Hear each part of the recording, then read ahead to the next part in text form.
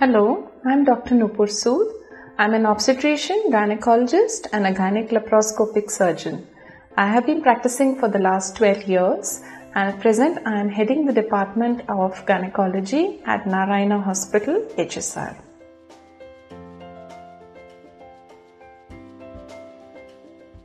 Now it's very important to understand that ovarian cysts are usually, if they're less than 5 centimeters in size, first of all, we do not advise surgery very quickly because the treatment is primarily medical.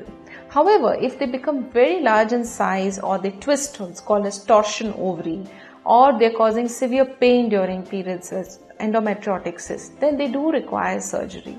But then once the surgery is done, that's not the end of the story. You have to remember to take your medications because these cysts are known to be nasty, they are known to come back again.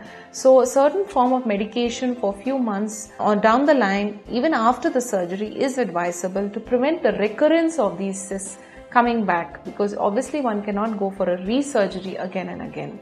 So it's important you discuss this point with your doctor when you sit down about the surgery for an ovarian cyst and the future prevention methods for it also.